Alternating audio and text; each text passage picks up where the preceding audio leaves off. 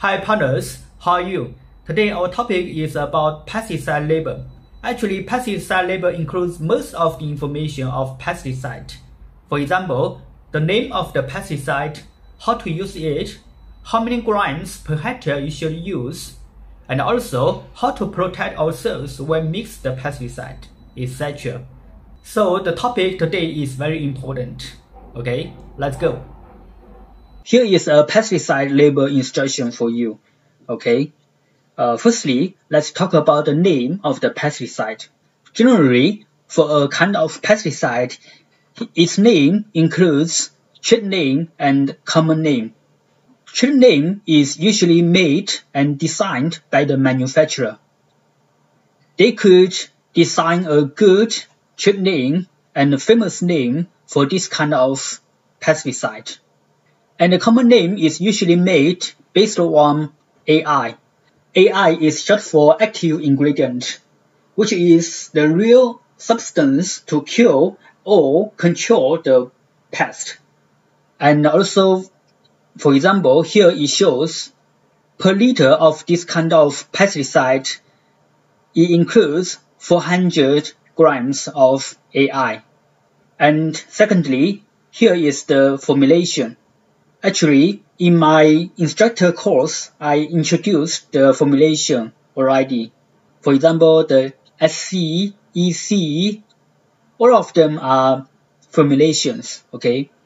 For each pesticide, it has a formulation and also cautionary notice, okay? Because the pesticide is always poisonous, okay? So, it has a cautionary notice here. And here is the registration number or information.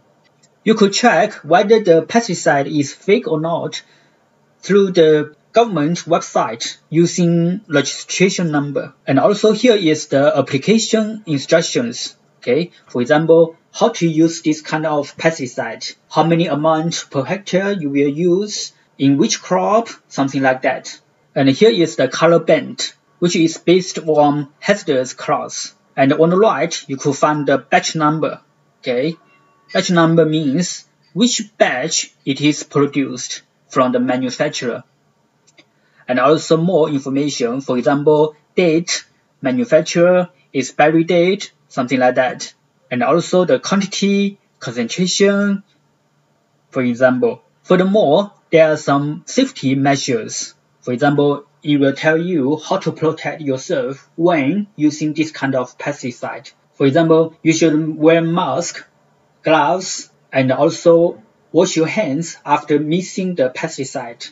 On the bottom of the bottle, you could find the pictograms also, okay? For example, here this one means handling instructions. Next, I will set an example for you about the pesticide label. The picture here shows a kind of pesticide. On the top of the label, it shows the manufacturer, okay? And then it shows the trade name of this pesticide. It is called Copper 80, and it's a kind of herbicide. And the common name is glyphosate ammonium salt, which is used to kill weeds. And the AI, which is the active ingredient, is 75.7%. And the formulation is SG. SG is short for soluble granules. And below it shows it is imported and marketed by which company, okay, and the batch number also.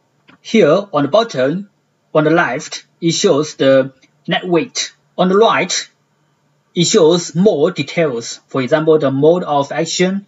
For the glyphosate ammonium salt, it is selective, absorbed mainly by shoots and roots of germinating weeds.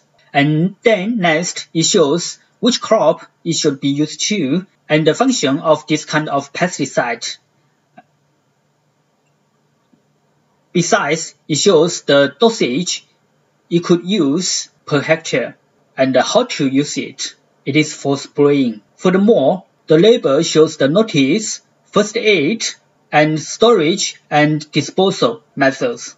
And also on the bottom, on the right, it shows the manufacturer and the address, something like that. And also the manufacturer date and expiry date. Okay, here are the most information of the pesticide label. And the reason for me to introduce the information of pesticide label to you is that you should know how to read the label and get the most information of this kind of pesticide, so you will know how to use it. And also, from the label, you will know the registration number, from which you will know how to check whether the pesticide is fake or not. Okay, that's all for today.